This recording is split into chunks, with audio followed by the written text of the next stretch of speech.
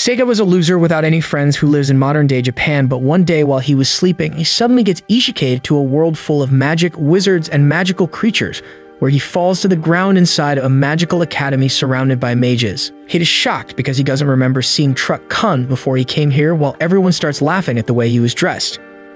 Louise the mage who summoned him tries to abandon him just like his dad and tries to summon a different familiar, but the teacher doesn't allow it and forces her to make a contract with Saito. She moves towards him, but he backs off as he doesn't trust women, but Louise tells him to stay still and forges a contract between them, and a mark appears on his hand, which means the bond is created. He learns that Louise is a mage that belongs to a noble family, but is totally useless when it comes to magic, and all her spells always fail and backfire, which is the reason why everyone calls her Zero. She takes him back to her room, still pissed at him, and starts treating like a servant and throws her clothes at him to wash. Saito tries to man up and tells her to shove it, but she gets her wand out and casts a spell on him, which fails and creates another explosion. When everyone calms down a bit, Saito decides to take his chances and run out of the room into the halls, where he bumps into a dumb blonde dude called Gucci.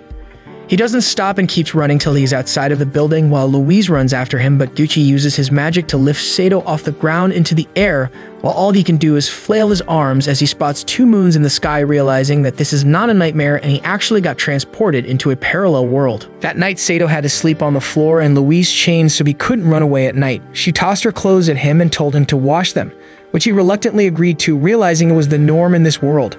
Then she slept beside her bed, and the next day he woke up early to wash her clothes and brought them to her. She mentioned more unwashed clothes in her drawer, which irritated him, but he let it go.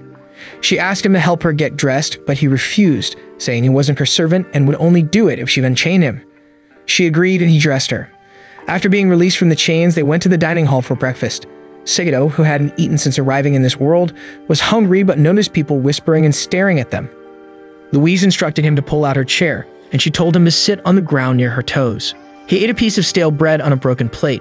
After breakfast, they went outside and he saw other students bonding with their familiars. He bumped into Frederica, who had a fire-breathing salamander as her familiar. She mocked Louise, suggesting that she'd sneaked in a peasant to pretend she'd summoned a familiar. Louise got upset and walked away. Saito accidentally collided with a maid named Siesta, who dropped a cake. They both apologized and he picked up the cake and placed it back on the plate. Siesta, a fellow peasant, shared that she was just a servant, unlike familiars.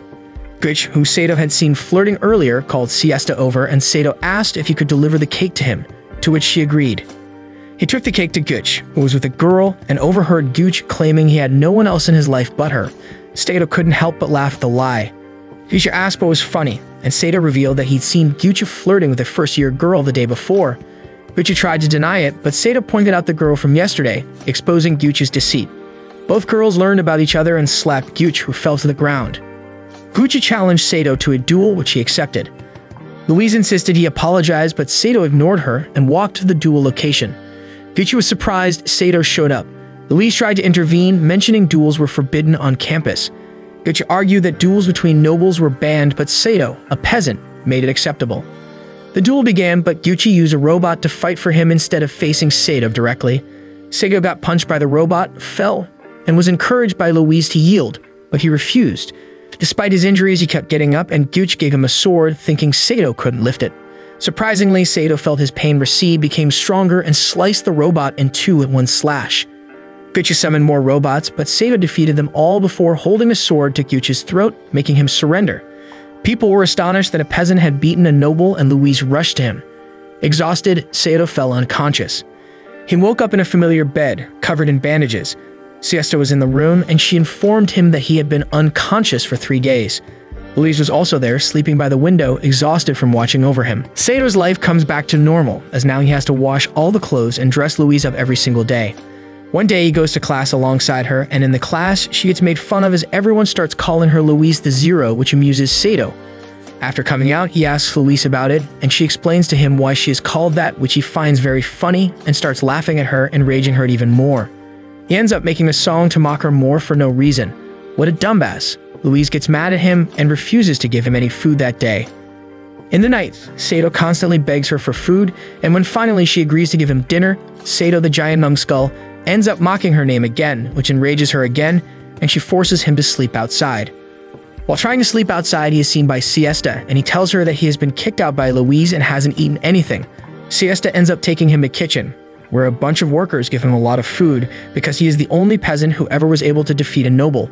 He eats his fill and returns back to his cot outside Louise's room, where he is captured by Frederica's salamander, who kidnaps him and takes him into her room. She tries to seduce him to switch sides from Louise to hers, but before he could do anything, Louise arrives in the room and drags him back to her room. She explains to him that her family and Frederica's family are at odds, and even though she doesn't care about him, she will not let him be near Frederica. Saito, however, seems to have the social skills of a skunk and ends up asking whether she is jealous, to which she loses her mind and beats the crap out of him. After that, she tells him to go to sleep quietly as they are going to town tomorrow. Saito starts going out again, but she stops him and tells him that he can sleep inside the room, which he thankfully accepts. The following day, Louise took Saito to town on horseback. She told him that Frederica seemed interested in him and insisted he needed a way to defend himself. They visited a blacksmith's shop where Louise asked for their best sword but was shocked by the price. She then asked for something within her budget and settled on an old rusty sword. That evening, Frederica entered their room with a golden sword they couldn't afford. She gave it to Saito, asking whose side he wanted to be on. Saito appeared confused as he wanted the expensive sword, but during their argument, a voice emanated from the rusty sword, calling both girls idiots. Saito denied it was him, and they realized the voice came from the rusty sword itself. Saito greeted the sword and they introduced themselves. Saito, feeling friendless, was happy to have found a companion and decided to keep the old sword over the expensive one. The next night, Saito washes one of Louise's silk dresses, but keeps failing miserably at it, just like he has failed at everything else in his life. Suddenly, he is approached by Siesta, who helps him and cleans the cloth for him. She later says a very sad goodbye to him and goes away. The next day, Louise tells him to stay outside with the other familiars while she takes the class, and he agrees. While waiting outside, he is approached by one of the chefs from the kitchen, who invites him to the kitchen for some food, and while there, he looks for Siesta but is unable to find her. He asks the chef, who replies that Siesta quit the academy this morning and has been taken away by a nobleman named Count Mott. He is very confused and later goes back to Louise's room and discusses this with her. She explains to him that when such noblemen take a maid with them, it is because they want her to become their mistress, even if it is against their will. He is totally shocked by this and asks her whether she is not enraged at this. But to her, this is a very normal occurrence, and she replies that she feels bad for Siesta, but there is nothing they could do for her. Later that night, he ends up running from the castle and runs to the Count's house. He enters it, but his pathetic ass is immediately caught by the security guards, who take him to the Count. Saito, with all of his intelligence, stupidly replies that he is here because he heard the Count was evil. The Count looks at him and tells him to piss off if he wants to live, but Saito refuses to run away and asks the Count what would make him let Siesta go, to which the Count replies that if he could bring the book that Frederica has, which is a family heirloom, he would let Siesta go. He quickly runs back into the forest, where he is found by Louise, who came looking for him. She takes him back and tells him to shut up and sleep as they can't do anything about this.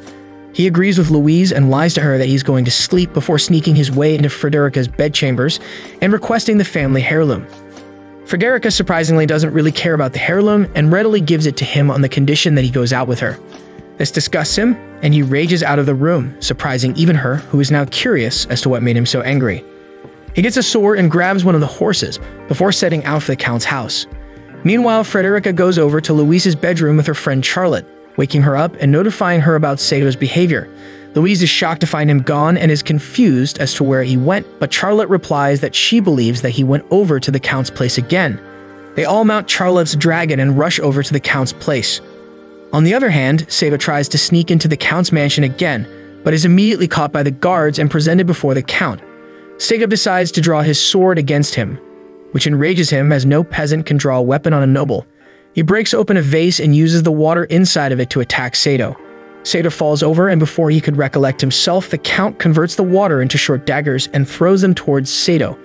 Thankfully, Louise arrives at the very last moment and blasts the daggers away, saving Saito's life. The Count is shocked to see the daughters of such great houses at his place and calms down a bit, deciding to talk things over.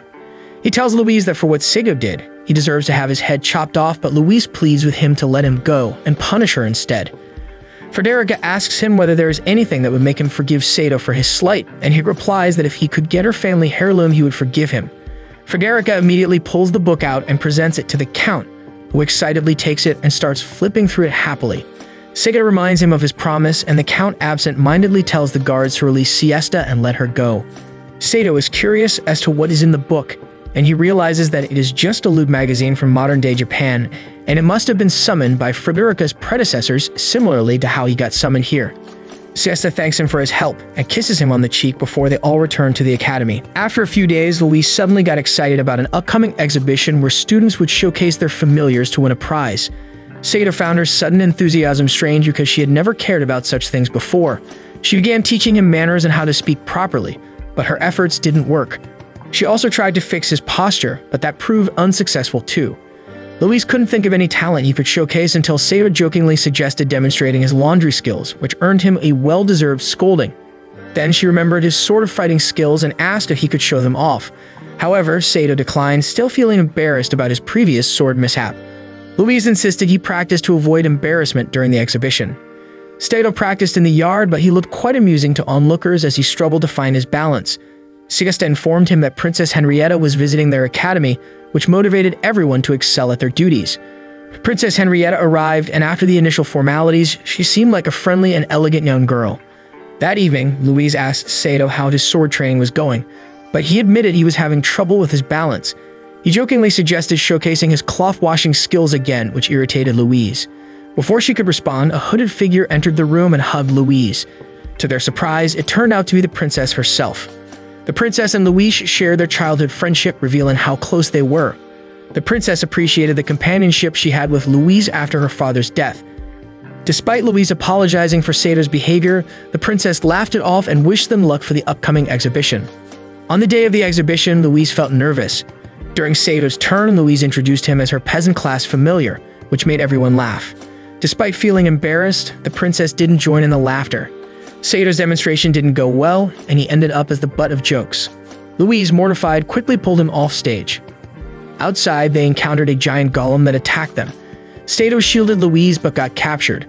Louise attempted to use a fireball spell but accidentally damaged a tower. This scared the golem away, but not before it grabbed something and fled. Saito was saved by Charlotte, who was flying on her dragon. Later, a committee was formed to investigate the thief, but no leads had surfaced yet. The next day, both Louise and Saito were in class, and Frederica continued her relentless pursuit of Saito. She brought tasty food to the class, knowing that Saito didn't get such treats while staying with Louise. She even fed him herself, much to Louise's annoyance. Suddenly, a teacher entered the classroom and asked Louise, Frederica, and Charlotte to follow him. They were led to the headmaster's chamber, where he discussed the peculiar theft of a secret weapon from the castle. The headmaster suspected foul play and urged everyone to be vigilant, believing the thief was someone familiar with the academy. The headmaster had a sketch of the thief, although her face was hidden by a hood. They knew she had headed into the jungle after stealing the weapon. He asked for volunteers to capture the thief, but surprisingly, no one wanted to pursue her due to the dangerous golem accompanying her. Even the headmaster was disappointed by the noble's reluctance to act. However, Louise raised her hand to volunteer, with Charlotte and Frederica following suit. This surprised everyone, and they voiced concerns about 3 third-year girls taking on the thief by themselves. The headmaster commended their bravery and revealed their exceptional abilities. Charlotte's anointed knight status, Frederica's strong flame magic, and Louise's lineage of powerful mages, along with Saito's swordsmanship skills, made them a formidable team. The headmaster's secretary also volunteered to guide them through the forest, and the headmaster approved. The group ventured into the forest and discovered tracks left by the thief. Along the way, Frederica offered the sword she had bought for Saito, and after Louise's silent approval, he accepted it. They followed the trail to a secluded cottage deep in the wilderness. Charlotte used her magic to scan for hidden traps, but finding none, they entered.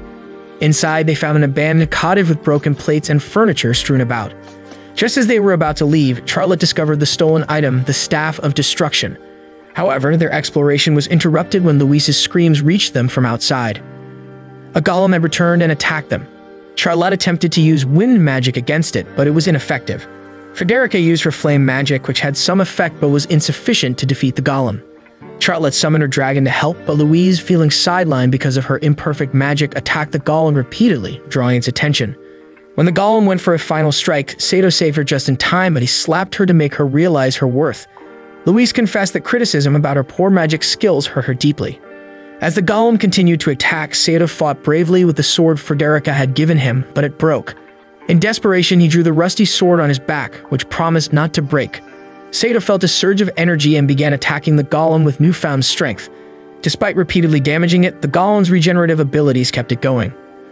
Louise, determined to contribute, tried to use the Staff of Destruction, but couldn't operate it. The golem closed in on her, but Saito saved her again, taking the staff from her. Saito recognized it as a rocket launcher from modern-day Japan. He set it up and used it to destroy the golem. Relieved, Charlotte, Frederica, and Saito rejoined Louise, and the headmaster's secretary took the stolen item. However, Saito realized the secretary had acted strangely calm throughout. She removed her glasses and untied her hair, revealing herself as the thief named Fuck. She taunted them but was swiftly knocked out by Saito before she could fire the weapon.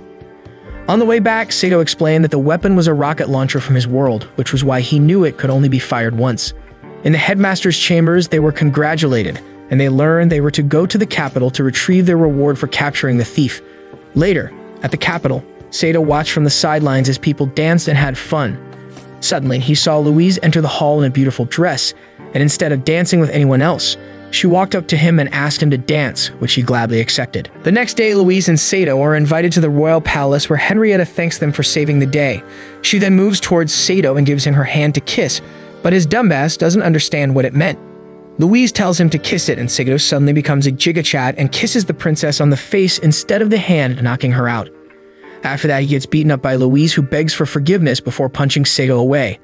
Henrietta tells her that it's okay, and that she wants a favor from them, and Louise agrees to do anything for her. The princess tells her that they will have to live in the town for some time, as she wants them to pose as normal people and spy on the town, as she has heard news about aristocrats treating the common people very badly. Louise immediately agrees and says that they will do whatever she wants them to do without question. Later that day, Louise comes out of a shop dressed in plebeian clothes that she doesn't really like but is forced to wear to blend in. She then takes him to a stable where she tries to buy a horse but realizes that they are very expensive and they can't buy it yet. Then she finds a 5-star hotel and tries to get a reservation, but the hotel only allows posh wankers in and they don't have enough money to get a room. She starts getting frustrated, and when Saito suggests that they get a cheaper room, she blows up on him and walks away. Later in the evening, Saito finds her sitting alone on a bench, and she reveals that she lost all of the money they had in a casino because she wanted more money.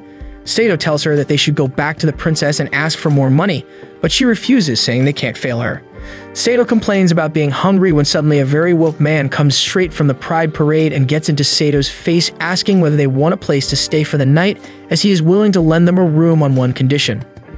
The condition ends up being Louise having to work as a waitress at an inn alongside other girls, as the man breaks all the gender norms alone. Louise seems to be really mad, while Saito is forced to help in the kitchen under a woman named Jessica, while the girls clean up the tables, and the walking rainbow flag tells them that whoever gets the most amount of tips will get a massive bonus alongside his heirloom-made outfit that he wears every night. He explains that the outfit is magical, and whoever wears it receives tips from everyone in the area, and explains that the girl who wore it last time got so much money that she left this job and became an Instagram influencer. The dining service starts and Louise gets to her first table with some wine, but the customer asks her to pour it out, which pisses her off as he is just a peasant. She hides her anger and pours the wine out but ends up spilling it, and the customer starts acting creepy around her, asking whether she has Snapchat. She gets mad and throws the wine on his face before threatening to kill him, but the Pride Parade quickly hugs the customer before sending her off to get some napkins while he cleans the customer's face with his lips. Somehow the first dinner service gets over as Louise rants about it to Saito, who tells her to chill out as they have a place to sleep and food to eat, while he makes his bed and lays down ready to sleep as it is normal for him, while Louise is having trouble adapting. Louise is unable to sleep and spots some bats that scare him down on the floor, and she ends up sneaking her way into his blanket for safety and sleeps. The next couple of nights she tries but keeps attacking the customer again and again due to one thing or the other. The Pride Parade tells her to stand aside and watch the other girls for a while, as she simply feels that she cannot do any of this and notices Saito having fun, which angers her, so she throws a bottle at his head, knocking him out. He wakes up in bedroom and finds Jessica, who tells him that he got knocked out before asking him whether Louise is an aristocrat. This immediately worries Saito, who tries to hide this fact, but Jessica laughs and says that Louise can't even carry a plate properly, while her attitude and confidence clearly says that she is a noble woman. Saito confesses that he is on a secret mission, which excites Jessica, who asks him for details, but Louise ends up entering the room and he immediately stands up before introducing Jessica as the Pride Parade's daughter. Louise doesn't give a crap and kicks him straight in the balls, knocking him out once again before dragging him outside, but Jessica stops him and asks whether she made any tips till now. Louise gets flustered and tells her to mind her business, and when Saito tries to say anything, she kicks him in the face again. The next night, Lee stands aside worried about not winning the bonus, as today is the last day when Humpty Dumpty enters the inn alongside his guards and is immediately catered to by the rainbow flag.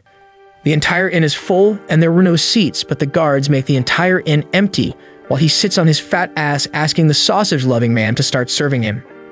Jessica informs Saito that this guy is a tax collector. If they don't cater to him properly, they get taxed very heavily. She tells him that no one wants to serve him when they notice Louise walking up to him with a tray hoping to get a fat tip, but the fatty is not impressed and makes fun of her and end up annoying her to the extent where she gets mad and kicks him in the face, shocking every single person at the inn as the guards surround her, while the Pride Parade asks for forgiveness. Saito ends up coming in front and tells Fatty to get lost as he won't let anyone touch Louise. The fatty orders the guard to attack while Saito reaches for his sword, only to realize that he forgot to bring it from his room.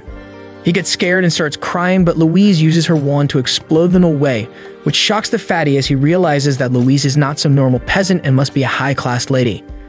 He still thinks that she might be a no-name house, but she shows him the royal decree, which scares him to the core, and he offers her a bunch of money to settle this matter here while asking for forgiveness. Louise tells them to piss off, and they all run outside while Louise gets surrounded by the serving girls who thank her for what she did, and even the pride flag is happy with her, while Jessica shows her that the money given by Fatty makes her the highest-earning girl in terms of tips, and the owner declares her the winner of the competition. That night, they go back to bed while Saito thinks about what they are going to do the next day. The next day, they depart back and on a horse, and on the way, they find Jessica, who immediately gives Saito a very soft and bouncy hug, which pisses Louise off and tells them that she's going to Tabitha's house and suggests they visit as well before getting into her carriage. Louise doesn't care for it, but Saito promises to visit and receives a kick to his face for it. On the way, Jessica tries talking to Tabitha, but she doesn't give a damn as she keeps reading her book while Jessica complains about how she was expelled from her last school, and because of that, her parents almost married her to an old man who wanted to be her sugar daddy. Suddenly, the carriage stops and a farmer tells her that the area ahead is flooded and they have to take a different road, which Jessica finds pretty suspicious. Meanwhile, back at the school, Louise gives all of her laundry to Saito once again, telling him to wash it completely and kicks him out. She is still pissed at him for being happy around Jessica because her small brain can't comprehend that she hits Saito more than all the enemies combined, so obviously he won't like her. Saito is used to all this abuse and he happily goes outside to wash the clothes while Gucci is being scolded by yet another blonde-haired girl as she saw him with someone else. She asks Saito whether Louise is back before walking inside while Gucci chases after her. After that, Saito spots a giant old rusty pot in front of the kitchen, and when he asks the chef, he tells him to keep it if he wants. He rolls the pot to a secluded location with a happy face ready to put it to use. Back in the carriage, Jessica notices the flooded houses beneath them, which is very weird considering there has not been much rain. She also spots a banner which makes her realize that Tabitha belongs to one of the royal families. They finally reach her mansion, which is even bigger than Jessica imagined, and a butler is ready to take them in. He takes them to the guest room where Jessica sits down while Tabitha goes over to another room to meet her mom. She enters the room to find a blue-haired, frail-looking lady watching outside the window. And when Tabitha announces herself, the old lady freaks out and starts telling her to go back where she came from. Meanwhile, back in the living room, Jessica asks the butler about the picture on the wall, and he explains that the picture belongs to Tabitha's father, who was the younger brother of the king. He was an excellent magician, more powerful than the king himself, while being loved by almost everyone in the kingdom, but one day an unknown assassin shot him in the chest, killing him. After that, when Tabitha and her mom went to the palace for a function, one of the aristocrats tried poisoning Tabitha, but her mom realized something was wrong, so like an insane person, instead of throwing it, she drank it herself. The glass had a magic poison which made her mind break, and ever since she has been like that, as she thinks the doll in her hand is Tabitha, while her actual daughter stays neglected. After that, Tabitha changed as a person and started taking insanely dangerous tasks and missions that even the best mages are scared to do, and even killed a three-headed dragon all on her own. After that, she got tired of all this and decided to join an academy far away from all these memories. Back at the academy, Saito with his big brain decided to create a hot tub and is enjoying a night bath under the starry sky watching the two moons, while on the other side, the blonde girl has invited Gucci for a date as she holds a secret love potion. Saito goes inside for a dip, during which Siesta comes to inspect and is scared by him, dropping the food all over the place. She also gets in the bath to clean herself off, and they talk about the moon while Gucci arrives at the table and starts smooth-talking the blondie, but she proposes a toast and tries to put the potion in when Gucci spots Louise walking angrily outside. She walks through the lawn only to find Saito enjoying a bath with Siesta, which makes her sad, and she jealously walks back angry at her own feelings for her servant. Meanwhile, Gooch is on his game, but Blondie shouts that she saw a naked flying woman distracting him and pours the love potion in. Surprisingly, Louise walks up to them and picks up the glass before drinking it completely and walking off in anger.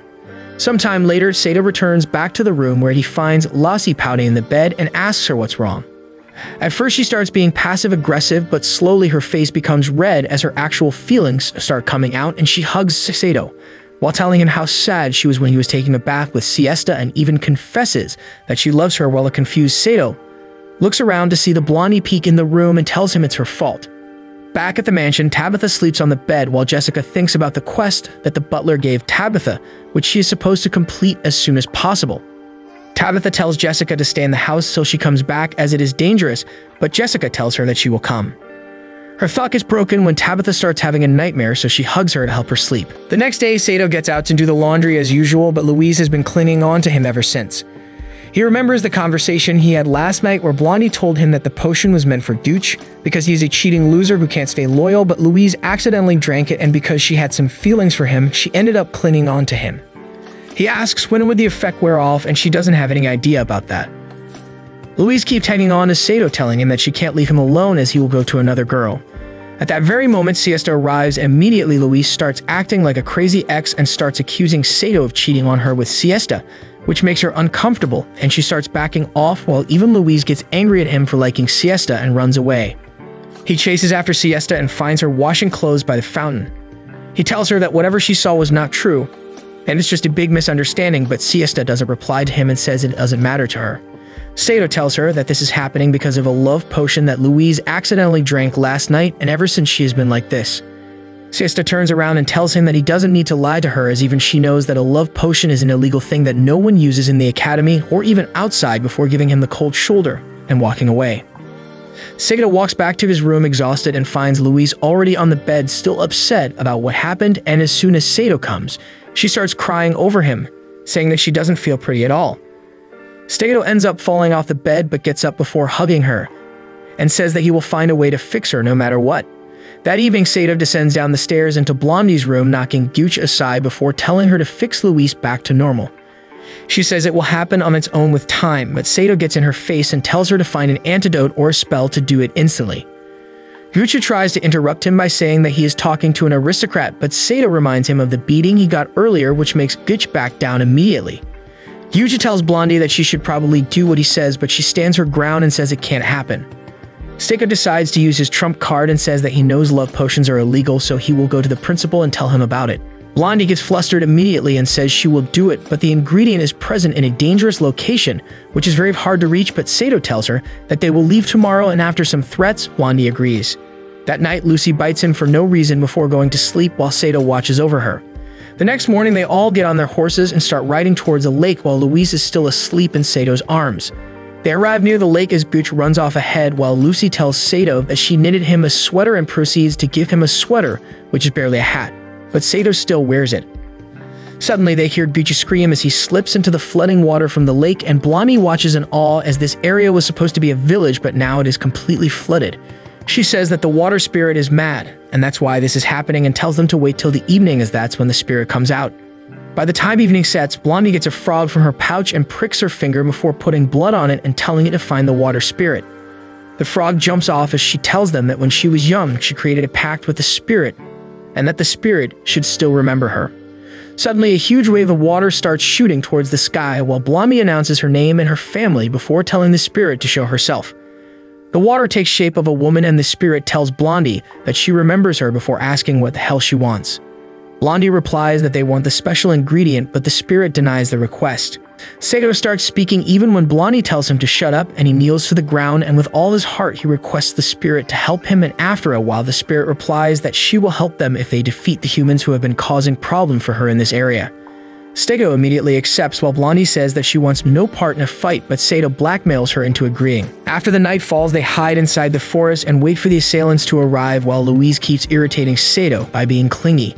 Suddenly, they notice two cloaked mages by the bank who seem to be chanting spells, so Saito immediately starts moving towards them, but before he can attack, Uchi pulls him aside, claiming that they can't attack them like this as the mages seem to be very skilled and can easily destroy Saito. Gucci comes up with the plan that he will distract the mages while Saito launches a surprise attack and defeat them. Saito agrees to the plan and Gucci comes out of hiding before using his earth magic to create a lump of soil and shooting it towards the enemies, but the mages are able to use their wind and fire magic one after the other to easily block the attacks very efficiently. Saito decides to attack, but the fire mage uses a fireball forcing Saito to run, but he turns around and hits it away before running towards them, dodging the ice magic and then cutting through the fireball only to get blasted away by the ice magic once again. He falls to the ground while the enemies walk up to him for the finishing blow, but Louise interrupts and uses her magic to create an explosion which blows away the hoods, and the light shows them that they were fighting against Tabitha and Jessica, who are just as surprised to see them. Saito and the others explain to them what's happening, and Jessica tells them that they have been given a quest to defeat the water spirit as she is flooding the area and causing damage. Saito proposes that they should call her up and find out why she is doing that, and Blondie immediately starts T-posing and the spirit comes forth. Saito immediately asks her why she flooded the area which is causing so much trouble, and the spirit replies that this is punishment as humans have stolen a treasure that she guards, and that's why she is mad at them. And if the treasure isn't returned, she will flood the entire planet with water. Saito asks her what the treasure was, and she replies that it's a magical ring that belonged to her and was stolen by a guy named Crom. Saito promises that he will find the ring and bring it back to her no matter what, and the spirit, being the idiot she is, agrees to this and tosses him the special ingredient, and also promises to reduce the water back to normal. Back at the academy, Louise comes back to her normal self and cannot believe what she told him and how she behaved, and is mad at him for letting her do all this and tries to hit him while he runs when suddenly the window opens and the princess flies in like the Green Goblin. Louise immediately goes near her and asks why she is visiting them at night alone, as it could be dangerous, but the princess replies that she has very urgent business with them and they need to perform it in secrecy. She tells them that she will be marrying an ugly king from the neighboring kingdom soon to prevent a war between them. She doesn't like the king at all, but it needs to be done for the good of the country. The problem is that she was exchanging some steamy snaps through letters with the prince of a different kingdom, and if those come to surface, their marriage might get broken, which will be very problematic. Louise kneels down and says that she will do everything in her power to help her when Saito notices someone behind the door. He shouts at the stranger to show themselves, and it turns out to be Gooch, who comes inside and greets the princess before saying that he heard everything that she said and would love to assist her. Both Saito and Louise seem to be pissed at this flamboyant but the princess knows his father and allows him to aid in the mission as well. Later that night, Saito goes out to do the laundry and Siesta approaches him apologizing for not believing about the love potion incident, but Saito tells her not to worry about it before asking her about any scientists in the area. She takes him to an old scientist who is studying dragons for some time while trying to find the remains of the last dragon, and he says that a familiar like Saito was summoned a long time ago by a legendary mage, and the familiar used void magic, which has never been seen again. He also says that even Saito has the same mark on his hand, but they don't know anything else about it. Saito goes back to the room and dresses Louise up, who seems to be low on confidence as she thinks she is not talented enough to take care of such an important mission, but Saito tells her that she is strong enough to do this, but Louise sadly walks into the bed and lays down. The next morning, they all get ready on horses while Louise looks at the ring Henrietta gave her, while saying that a bodyguard will go with them. They stand there waiting for the guard when a mole erupts from the soil, who turns out to be Gooch's familiar, and after hugging him for a while, the mole jumps on Louise and starts trying to get the ring as Gooch explains that he's a big fan of jewelry. Suddenly, a huge gust of wind blasts the mole away, who gets knocked out to Gooch's horror while a person descends from the sky on a griffin. The guy turns out to be a white-haired cool dude named Ward, who is a famous knight. He directly walks towards Louise and apologizes for being so late, and Saito learns that Louise is engaged to this man. Ward picks her up in his arms and says that they will begin their journey now. They start traveling while Gucci tells Saito how cool the Griffin Knights are. He is annoyed at how everyone is on their knees blowing Ward's horn. After traveling through a barren valley, they finally reach the town, and as soon as they enter, everyone starts looking at them while Gucci explains that this town was made by an awesome earth mage just like him. They finally reach the hotel, and Ward says that they will rest here and leave tomorrow, but Saito doesn't reply. Louise tells Saito to not be rude, and after Ward leaves, she tells him that her parents fixed this marriage, but Saito still is acting coldly and jealous, so she tells him that Ward is much better at fighting and is bigger than Saito as well before walking away. At the feast in the evening, Ward praises Louise to summon a human familiar, which is unheard of, before asking Gooch whether he lost the duel against Saito, which makes him choke. Ward asks Saito whether it was the first time he held a sword, and Saito says yes, uninterested, while Louise praises Ward for knowing so much. Ward looks at Saito and asks him out for a duel, which surprises them, but Saito is still pissed and says yes in an offhand manner while Louise tells him to apologize, but he doesn't. Ward gets up and says that they should go to sleep, and like a isekai'd, takes Louise away in his room while everyone watches. Saito goes with Güç, who enjoys the night sky before heading out for some clubbing, leaving Saito alone. He asks his sword whether he knows anything about the human familiar that came before, and the sword replies that it was owned by the human thousands of years ago, and that it can only be used by a human familiar like him. He goes outside while the sword says that Saito has the latent power of using any weapon perfectly if he wants, and tells him the reason why the golden sword broke was because it was a fake weapon. He asks whether they can defeat Ward, but the sword replies that it depends on Saito alone. Meanwhile, Ward drinks with an underage Louise and talks about how she used to cry in a boat in the middle of the lake before telling her that she has latent powers inside of her. He then tells her that they should get married immediately after this mission is over, as he can't wait for her to be legal.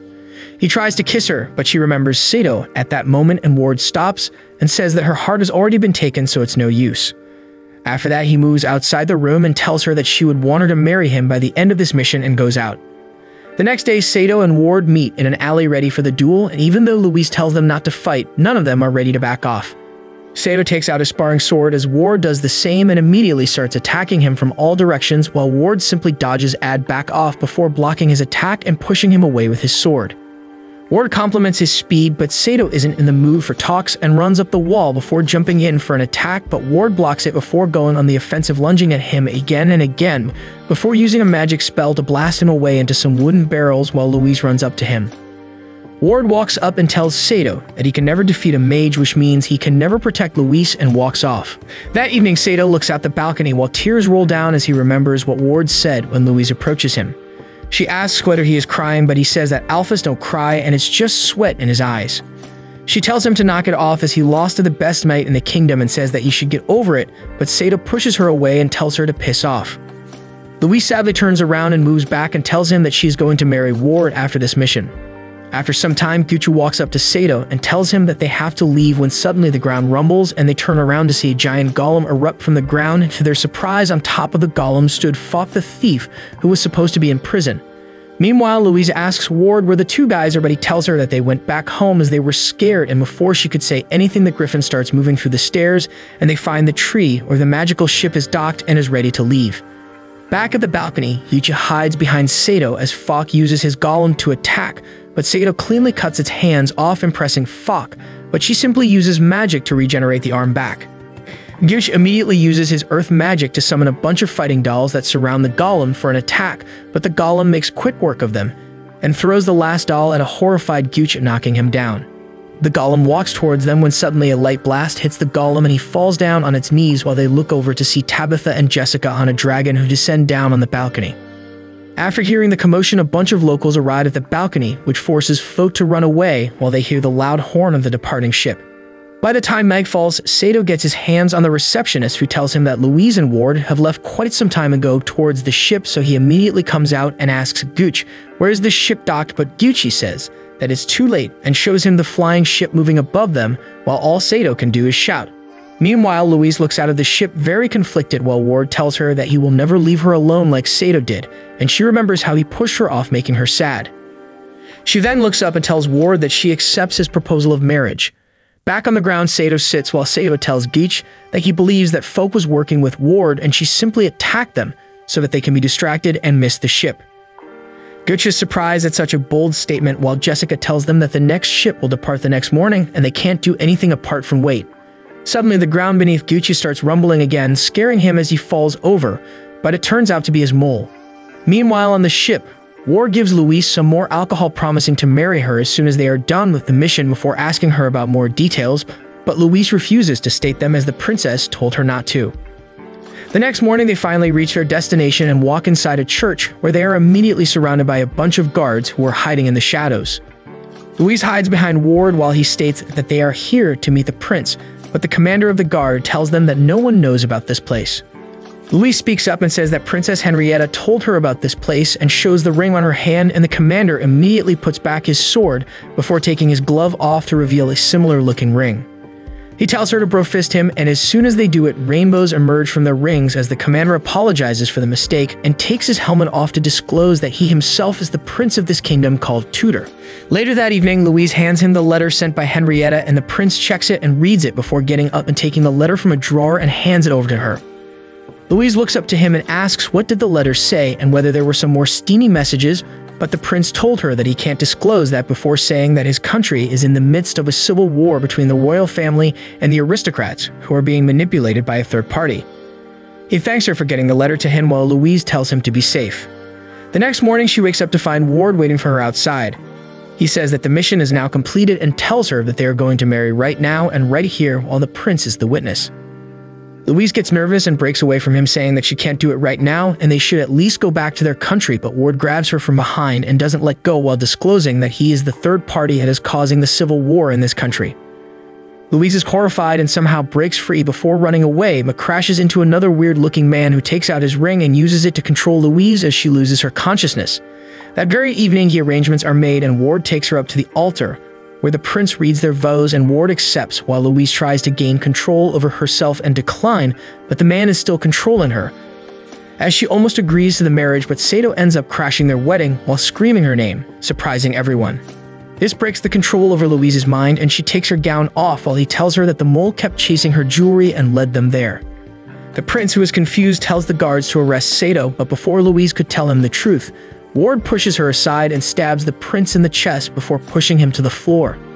Louise grabs the prince, but the prince simply removes his ring and hands it over to her, before bleeding to death while she screams. Saito gets ready to fight, but Ward simply uses his magic to blast them all away before walking up to Saito and putting a sword on his neck. Saito realizes that he is the mastermind behind everything, while Ward tells Louise to marry him so that they rule the world together, but she refuses while Saito grabs his sword and his mark starts glowing brightly. He gets mad at him for playing with Louise's heart while Ward walks back as Saito gets up and his old rusty sword becomes shiny and new. Ward immediately uses his magic, but to his surprise, the sword simply absorbs the magic before Saito jumps in the air for an attack as Ward uses his magic again, but Saito cuts through the magic and attacks him before landing on the ground while Ward falls over. He gets up once again and tells them that he already killed the prince and now he also has the letter which was given to Louise. He then uses his magic to destroy the church as everything starts burning and pieces of rubble fall to the ground, but Saito stops Louise from following him while a burning rock falls over them, but Tabitha uses her magic to create a shield and flies them over to themselves. By the time night falls, the fire has gone out while Louise is still unconscious, dreaming about herself in a boat, but this time instead of Ward, she sees Saito with her. She finally wakes up as Saito was taking advantage of her, but decides to let it slide for once as they head back home. The next morning, Louise presents herself in front of the princess and hands her the ring while informing that the prince got assassinated by Ward and the letter also got stolen. She claims responsibility for everything and starts crying, but the princess stops her and hugs her while crying, thanking her for everything that she did. Louise is later called in by the headmaster while the magic scientist was also there requesting a vacation.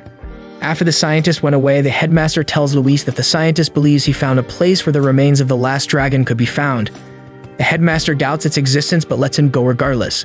He then asks Louise about the report and she tells him everything that happened while he listens patiently and assures that none of it was her fault.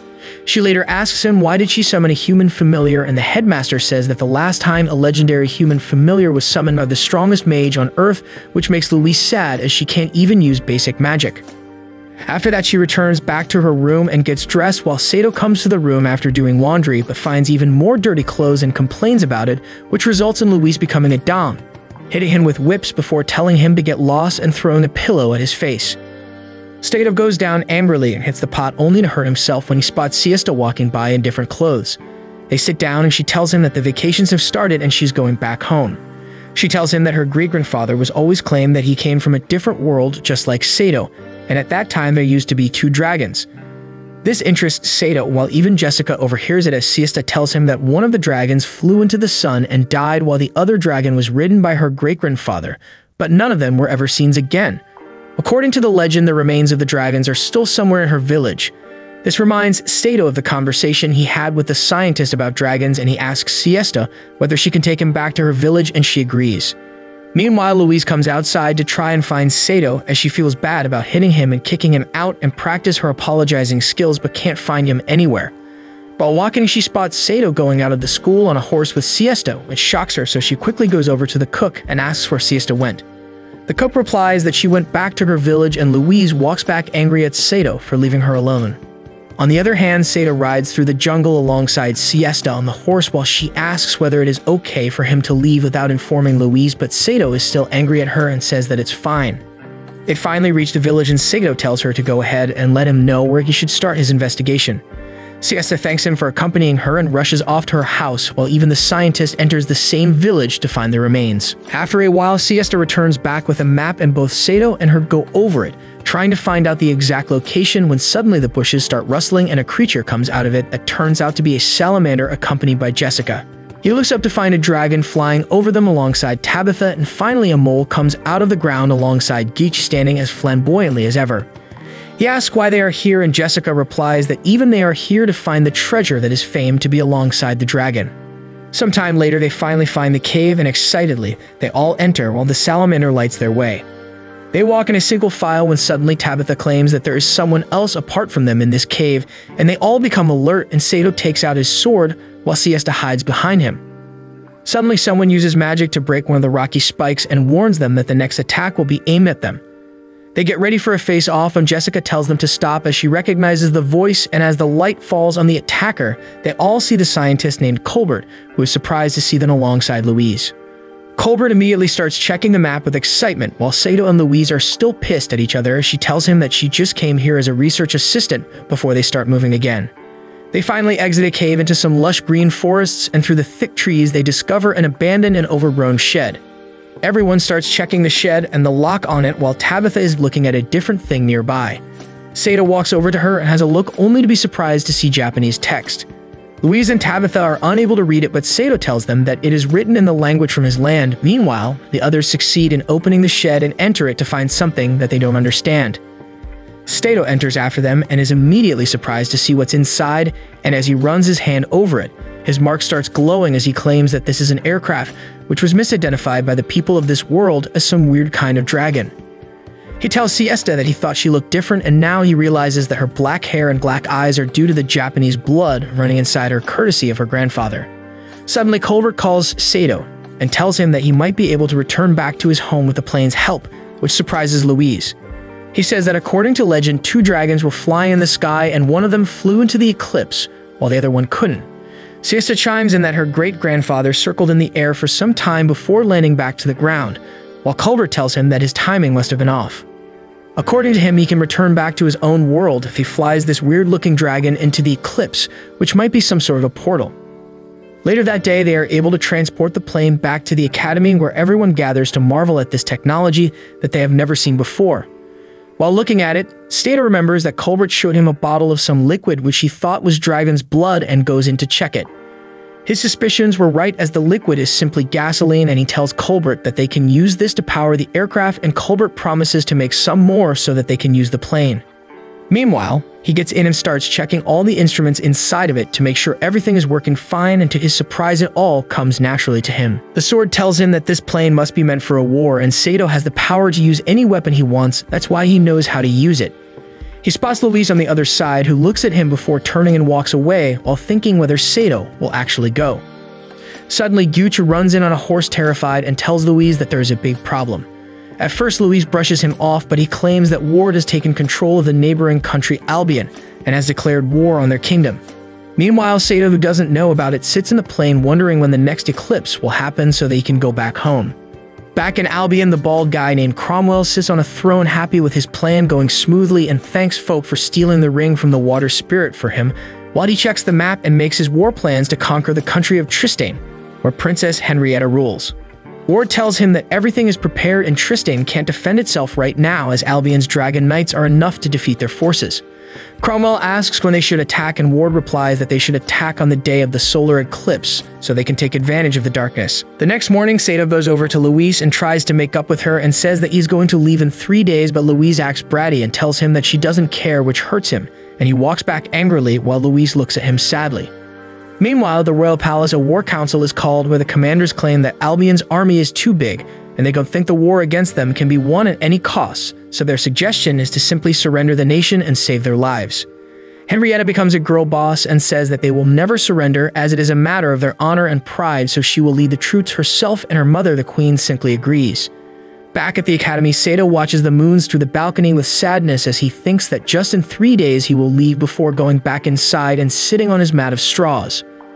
Meanwhile, all the mages of the academy are called inside of the hall for a meeting, where the headmaster tells them that war is about to break out in a couple of days and the princess herself is leading the army, so the academy will stay closed until further instructions, which scare the students who plan on going back to their homes, while Gooch proudly claims that he will be joining the army, but after being poked by Jessica, he admits that he is forced to do that because his father is a commander. After hearing this, Louise walks back to her room and turns on the light before going near a sleeping Saito and bidding him a final goodbye, as she plans to fight on the front line as well. The next morning, Saito wakes up to find a note by his bed, and when he reads it, he finds out that Louise has fired him and said that he can go wherever he wants. Saito finds it weird and takes it to Jessica and Tabitha, who look at it, and Jessica tells him about the upcoming war, which he had no idea about, and says that according to her, Louise went to the Princess Henrietta to fight alongside her, which turns out to be true, as Louise pledges herself to Henrietta, who accepts her to fight side by side in the upcoming war.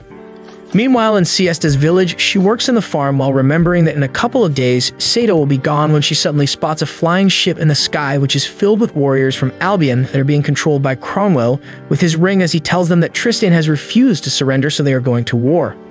Back at the castle, Princess and the rest get ready to war as the news reaches them about the warship being spotted in the nearby village, and the Queen says one final goodbye before Henrietta departs for the battlefield. By the time morning comes, Saito starts checking the plane out once again, while Jessica tells him that he should meet with Louise once, as he will never get the chance to do so again, but Saito refuses to meet her. During that time, Colbert arrives with barrels of gasoline that he was able to create during these days and tells Saito that he would have made more, but war has broken out and Siesta Village has become the first place where the battle is going to start. Meanwhile, Henrietta and her forces are marching towards the village, and she thanks Louise once again for accompanying her, but Louise's mind is stuck on Saito and how he is going to leave soon, when suddenly they stop as they finally see the warship in the sky, while dragons fly alongside it. Back at the academy, Saito tells everyone they can't let Albion destroy the village and is going to stop them with the help of this plane, and even though Jessica tells him that the plane might get damaged, which means he can never go back home, but Saito is willing to do anything to protect the village and tells Colbert to start the engine with his magic. Colbert starts the engine and Saito starts moving the plane straight ahead, but realizes that the space isn't enough for him to take off and that he will probably crash in the wall ahead. But at the last moment, Tabitha the MVP uses her wind magic to help him take off, and Saito disappears in the sky. After that, Tabitha calls her dragon as she gets ready to take part in the war as well, and even Jessica agrees to go with her. Meanwhile, Saito flies towards the village at full speed and realizes that this plane even has a bunch of ammo left from before, so he can actually make a difference, while Tabitha and Jessica follow him. Back on the ground, the princess finally devises the battle plan and tells the Griffin Knights to attack the Dragon Knights, while the rest of her forces will try to move towards the battleship to try and infiltrate it. The Griffin squad flies ahead and tries to use its wind magic against the Dragon Knights, but the dragons are much faster and dodge out of the way before delivering a powerful fire blast, killing the Griffins. Meanwhile, the cavalry rides towards the battleship, while only Gitch has enough sense to question how will they ever enter the ship when it's in the air, but the commander keeps marching forward while the battleship shoots its cannons, laying hellfire on the cavalrymen again and again, which topples Gitch off his course, but the Indian commander still moves forward while Gucci tries to make sense of this strategy. On the other hand, Siesta gathers the remaining villagers and tries to take them into the forest where they are all hiding, while Henrietta is looking at the battle unfold, realizing that her place is in the kitchen.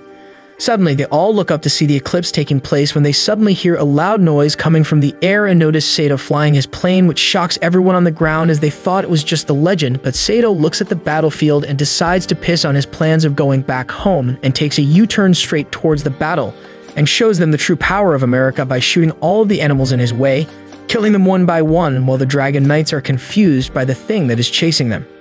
He keeps going on a killing spree, which attracts the attention of Folk and Ward, who decide to go into the battle themselves, while Saito gets rid of most of the Dragon Knights as the army looks in awe from below. He finally kills the last dragon when suddenly another super-fast dragon dodges his bullets and appears behind him, carrying Ward himself, who takes his sword out and sends a wind magic towards him. Saito immediately gets his sword out and absorbs the magic while taking a U-turn and getting ready to smoke Ward's ass, but his ammo runs out at the last moment.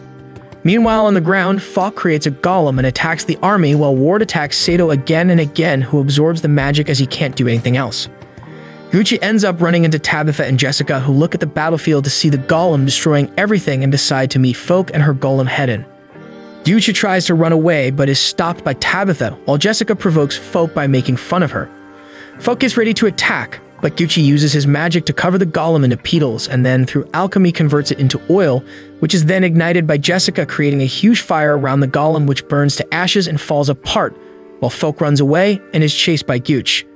Meanwhile, Saito is out of options and starts getting hit by Ward, and one of the wings catch fire, but before Ward can land the killing blow, he is attacked by Tabitha and Jessica and falls to the ground. Louise the Idiot jumps off Tabitha's dragon towards Saito, and Tabitha uses her magic to make Louise safely land while Saito grabs her hand and pulls her in the cockpit. He shouts at her for doing something so stupid, but Louise starts crying and apologizes for her behavior. During that time, Ward regains control and attacks Saito head-on once again while he takes out his sword, ready to protect Louise with his own life, which awakens something inside her, and suddenly his mark starts glowing brightly as Ward attacks Saito and cuts his cheek. Suddenly, Louise loses control of her body and gets up aiming his wand at Ward while Saito tells her to get in. His sword tells him that Louise's latent abilities are coming out and he should buy her some time, but Ward keeps attacking them and injures the engine some more, creating smoke as the plane starts going down, and Saito realizes that the plane is too damaged and he doesn't have any control while Ward flies in for the final hit when Louise releases her magic and a huge white light is produced which covers everything in the sky, enveloping Ward and burning the warship to bits as the onlookers watch from below. When the brightness produces, Louise falls in Sato's arms unconscious while he tries to gain control over his plane but can't, so he tries to land the aircraft as safely as possible over some grass. Thankfully, they land safely as the eclipse gets over as well, while Tabitha and Jessica walk towards the burnt ship in awe and disbelief that Louise did this magic when suddenly Cromwell walks out dazed and immediately uses his ring to force both the girls on the ground, and they are unable to do anything when Gucci simply boinks this fool and knocks him out while telling them that Fok ran away. Louise finally wakes up and scolds him for missing the eclipse and destroying his plane, but he tells her that he has decided to stay here with her, which makes her happy, and they finally make up with each other. The war is finally over and the heroes get Medal of Honors, which Louise goes back to show Saito, but finds him missing, so she was off to find him once again through the lawns and the gardens, only to find him talking with Siesta once again. He spots her and gets scared as she takes out her whip, ready to discipline him once again. Some time has passed and Saito finds himself inside the aircraft again, flying towards the eclipse as the mark on his hand glows brightly. He enters the eclipse, which acts like a black hole, and after going through it, he opens his eyes to find a lot of familiar-looking buildings as he looks around the posters and the people to finally realize that he is back in Japan. He flies through the streets happy to be back again and looks to his side to find Louise, but finds no one and starts searching for her, only to realize that he came here all by himself.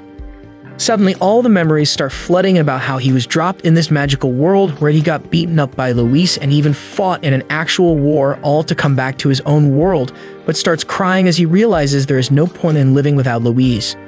He shouts her name and begs to be sent back to her when the lever of the aircraft breaks in half and it starts taking a nosedive to the ground, and just as it hits the ground, Saito wakes up from his dream finding himself on the floor as he fell off from the bed. Louise wakes up and asks what's up with him, but Saito is so happy to see her that he simply runs up and hugs her tightly, saying that he doesn't want to leave her ever, which makes her feel really good, but this woman is his saddest and pushes him to the ground before telling him to sleep again. Saito silently gets up and lays down on the bed before going to sleep. The next day back at the castle, the coronation ceremony is being held as Henrietta is going to be crowned the Queen of Tristan for her performance in the last war, where she was able to save their country from total destruction. She doesn't seem very interested in the title, but the minister claims that Tristan is still in danger and they need her leadership now more than ever. The entire town seems to be in a festive mood, ready to celebrate her coronation. Meanwhile, Cromwell is locked inside the dungeons, which is breached by an unknown woman who walks up to Cromwell's cell and tells him that she is disappointed by him. Cromwell starts begging to give her one more chance and claims that there was a suddenly unknown magic which created light that destroyed all of his armies. The woman seems to take note of that before showing him the purple ring and uses it to kill him. Back at the academy, Louise and Saito get ready to go outside and watch the parade, but before they move out, Louise gives him a pair of funky-looking glasses which she claims to be a family heirloom and tells Saito to wear it as they will look good on him. Saito puts it on but is unable to remove it afterwards, which seems to be Louise's plan. They move outside where he spots Siesta and immediately goes over to her, inviting her to go and watch parade with them, but she refuses, and suddenly Saito's glasses light up. Louise arrives from behind and tells him that these are special glasses that glow up whenever the wearer is looking at anyone other than their master with ulterior motives, and uses her lightning magic to shock him. She then drags him on the lawn when they encounter Dooch and Blondie, who seem to be going to watch the parade as well. Saito ends up looking at Blondie and his glasses light up once again, injuring Louise, who shocks him once again, even scaring the headmaster, who seriously considers kicking them out of the school. She drags him once again where he spots Jessica and his glasses light up and he receives punishment before being dragged again. He sees Tabitha and receives punishment. His glasses keep lighting as he sees girls out of habit, while Luis makes sure that he is properly punished for that. They finally move outside and Saito decides to cover his eyes so he can't see anything while Louise is ready with her whip if anything happens. Suddenly, they hear some noise and walk over to see the princess riding down the street alongside her entire entourage, and Louise tells Saito to look at the princess, which he does, and she looks as beautiful as ever, which makes Sato's glasses light up once again, and this angers Louise beyond belief, and she shocks him to oblivion, scaring everyone as the guards become alert and surround them, while Saito is unconscious. They are captured and taken to the palace where Louise is denied entry to meet the princess, and she takes out her wand in anger, but one of the short-haired guard named Agnes is an American and pulls a gun to her face, telling her to drop the wand.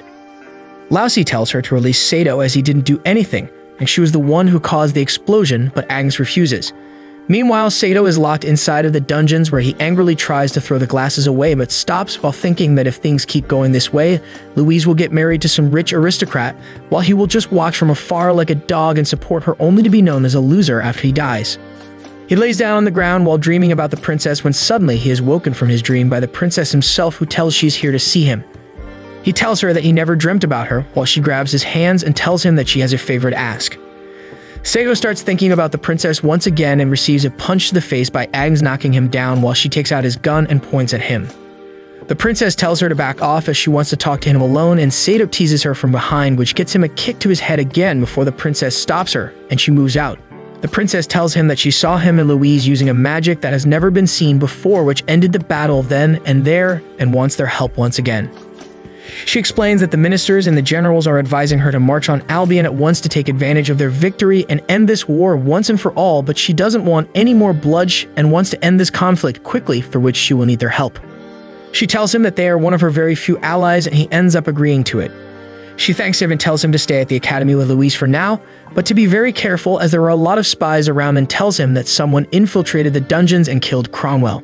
She believes that this can't be a one-person job as the locks on the door were multi-layered and only an inside man can open the locks, and then the murderer walked inside and used their magic spell to completely suck the life out of Cromwell as only his outer body remained. Henrietta looks at him and tells him that he can ask for anything that he wants from her, and she will give it to him for the help that he has provided her, but before he can think of anything, the princess instructs Agnes to let Louise in, and she enters with her head bowed down, which scares Saito. He immediately rushes back in the corner, telling her that he wasn't looking at the princess, but Louise starts crying and jumps at him, apologizing for attacking him and saying that she was very worried for him. Saito looks at her lovingly and comforts her, and by the time evening falls, they are in the carriage and headed back to the academy, while Louise shows him a special book given to her by the princess, which is supposed to have void spells in it, but when she opens it, it is completely empty. They think about it before Saito comes to the conclusion that the book is a modern art piece which wants to say that you should always fight with an empty mind. Louise asks him whether he wants to go home, and Saito honestly replies that he does, but he doesn't want to leave her alone in this dangerous world alone and wants to fight the upcoming battles with her to bring peace.